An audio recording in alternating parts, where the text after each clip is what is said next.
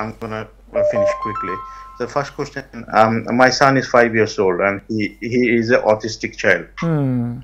Because of his autism, he is not normal child like others. He like to play by him own. He's non-verbal.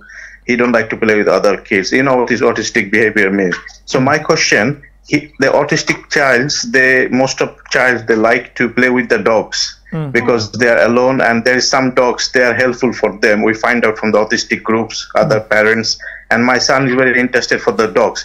Are we permissible to keep on dog for him to play at home or not? No, that is not permissible.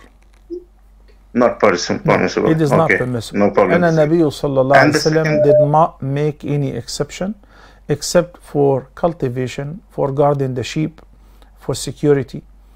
Otherwise, keeping a dog at home reduces a huge amount of reward, a huge volume of good deeds, which we have earned from our prayers or fasting. It will be removed from the balance of the good deeds for keeping a dog at home.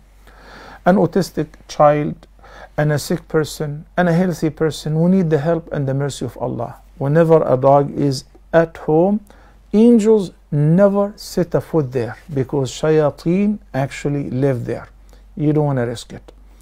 In addition to the impurities and the najasa, you know, each time it licks your child, or it happens to lick the floor or the couch or the spot on which you pray, it's really problematic. ما جعل الله شفاء أمتي فيما حرم عليها.